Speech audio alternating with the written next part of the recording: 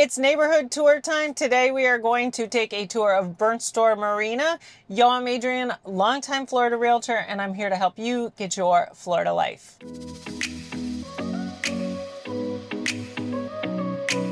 Happy Wednesday, everyone. If you're new here, new videos come out every Wednesday. Today we are doing the next installment in my neighborhood tour playlist, and we are headed to Burnt Store Marina. There is a lot to cover in the marina, so let's get started.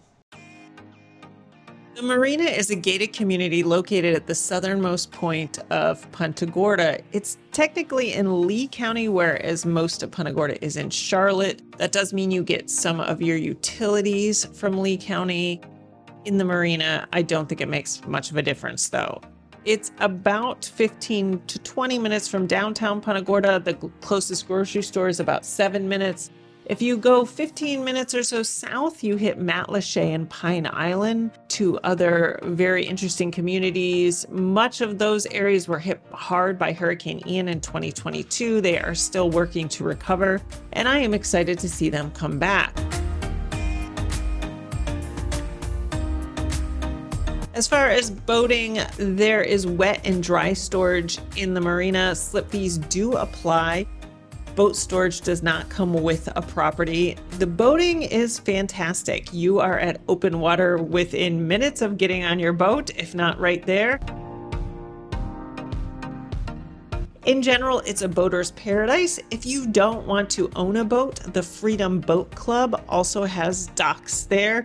The Freedom Boat Club is a membership club you can join and use one of their boats. There is a lot to do in the marina beyond boating. The marina boasts a 27-hole executive golf course, tennis courts, and pickleball. Throughout the community, there are walking trails and bike paths. Cascade Restaurant looks out onto the water. It has a huge outdoor deck, a sports bar, and room for big groups. There's a country club with the Linkside Cafe. The Trading Post is a deli with a little shop attached. They have food truck nights and endless events in the marina. It does tend to be one of our more seasonal communities, but generally there is a lot going on in the marina. It is a very social community.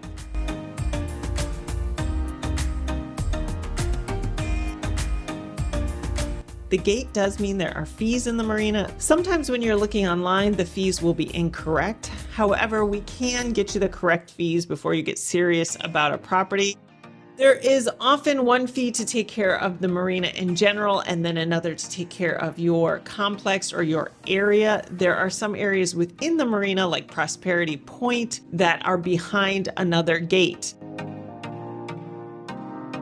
If it's behind another gate, there is another fee because each area needs to be maintained somehow.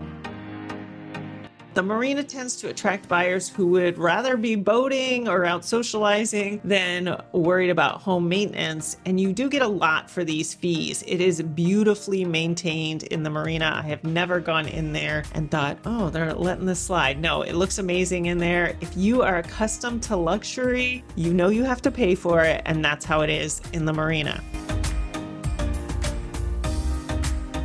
As far as real estate goes, there is something for everyone here. Condos, villas, and single-family homes. Some of the condos date back to the early 1980s, but you see much newer condos, high-rises, and then some shorter ones with garages. You can find a variety here. Even some of the single-family homes are actually land condos. These can be great if you like your landscaping completely managed for you. Currently in April of 2024, the median price of a single family home is $568,000. To give some perspective, the median price of a single family home in 33955, which is the zip code the marina is in that zip code, the median price is currently $459,000. The median price of a condo in the marina is $425,000. The vast majority of condos in 33955 are actually in the marina.